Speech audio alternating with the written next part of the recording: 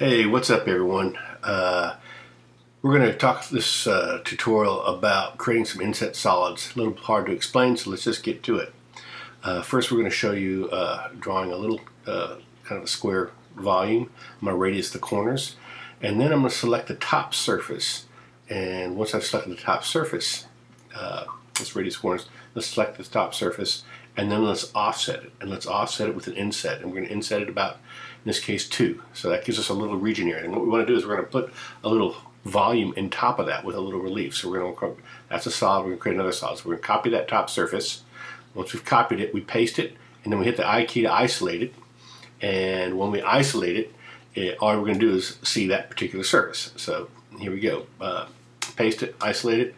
Now once we have that, we're going to shell this. We're going to do another offset. Click on the shell command and make sure you've got the direction right. Use the same number. So we're going to flip it. There you go, flip, so it goes up. There we go, done. And now if we look at this, we're going to see that we basically just created another solid right exactly in the same spot, but we don't have that little relief around it, and that's the problem. We want to get a relief. So what I'm going to do now is I'm going to go into this particular object, and I'm going to, first things first, let's isolate it, and then let's copy this whole object. So this whole object now is on the clipboard, and then I'm going to click that top surface. And once I've got that top surface, I'm going to go again to do another offset. And this offset, I'm going to do an inset, and I'm getting this little rim. And I can do 2 or 1, whatever my gap I want to do. I'm going to leave that one at 2 right now. And once I've done that, I'm going to select this and give it a name.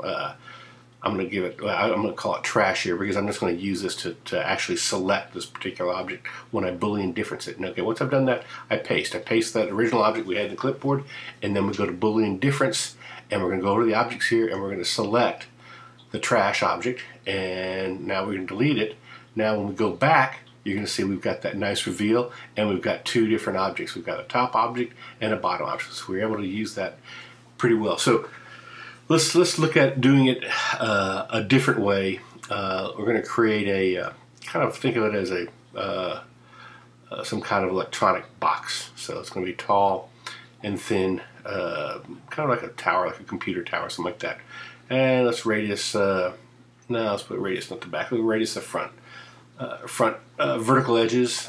There we go. And we're going to fill up the back and top back edges. So you see that we have this kind of an interesting shape here. So I want to basically do the same kind of thing we just talked about. We're going to do some different settings, but we'll take these particular surfaces, and I'm going to go in and I'm going to inset them. Instead of 1, or 2, we're going to use 1 this time.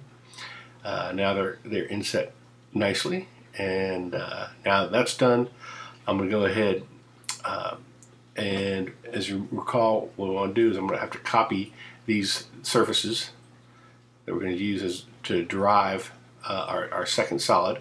Okay, so let's copy and paste, and then we isolate them, hit the I key to isolate them. So I'm going to copy and paste and hit the I key, so now they're isolated.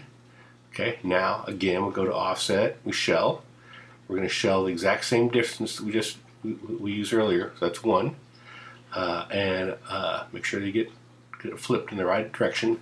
Let's take this, and again I'm going to copy this whole solid, put it on the clipboard, because I'm going to modify it. So I've copied that, and I'm going to go in here and grab these surfaces, and now I'm going to do, as we did before, we're going to do an offset inset, and we're going to use the same numbers again. This time we're going to use 1, offset of 1, and we're going to name it A. Let's call it A. Easy to select because the name's going to be thrown away. So we paste what was on the clipboard, subtract A from it, and here we have our new electronics box, perfectly set up. I add a different color to it. Those are all solids, so we're still working with solids, which is always good.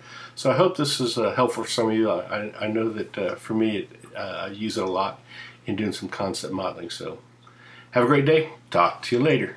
Bye.